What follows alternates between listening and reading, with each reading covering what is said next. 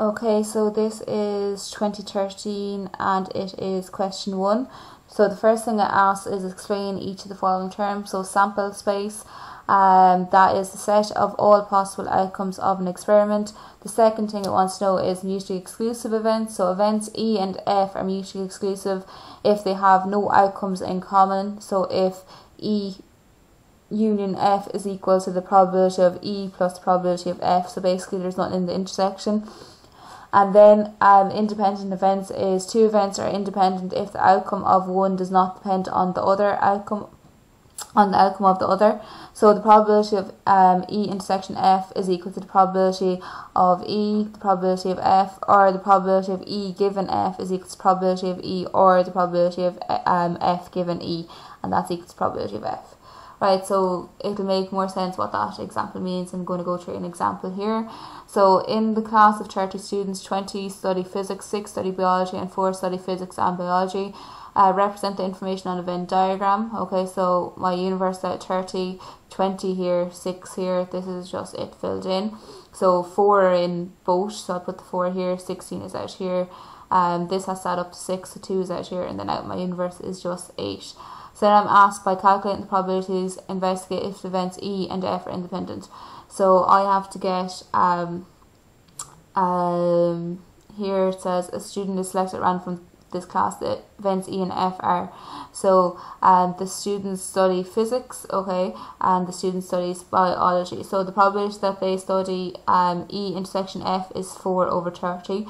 Probability that they study E and they study biology is 20 over 30 multiplied by 6 over 30, and that's equal to 4 over 30. So what I have here is that the probability of the intersection is equal to the probability of E multiplied by the probability of F. So E and F are independent events. That's what that definition means up there. Then what I have here, I have the variable x follows a normal distribution with mean 60 and standard deviation of 5.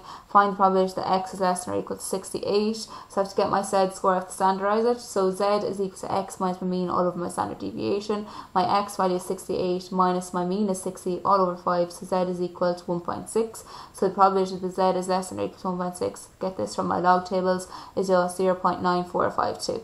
Then I have to find the probability that x is greater than or equal to 52 and x is less than 68. So I've already found out this part of it, so I just need to go off and do my 52. So when I get my 52, I get minus 1.6, and we know that that's the same as positive 1.6 because we can't get a negative value in my log tables. So I have to get the probability that z is greater than minus 1.6 and probability that z is less than 1.6. So I get the probability that z is less than minus 1.6 is equal to the probability that z is greater than 1.6 because we always take the positive value, but we need to minus it then. So I go 1 minus this probability. So I get 1 minus 0.9452 is equal to 0.0548. So then because I'm trying to find an area in between two curves, I have to get the bigger value take away the smaller value. Okay, so it's my bigger value, which is, we found it up here, 0.9452 minus my smaller value, which we just found, and that gives me 0.8094. What I have here then, I was basically asked the effect of each hormone is described in each page, sketching each diagram, a new distribution showing the effect of the hormone. Okay, so the effect of hormone A was to increase the height of all of the plants. If the height after increasing, my mean is also going to be after increasing. Okay, so it looks something like this.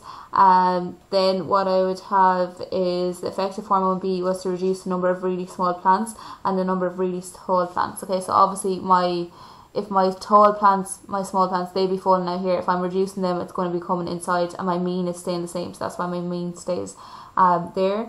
Then the effect of hormone C was to increase the number of small plants and the number of tall plants. So that's why I'm actually going outside my curve, because I'm increasing my number. Okay, and then the mean was unchanged, so the mean is just going to stay the same there. Okay, so that's where I have my peak at, and that is that question fully completed.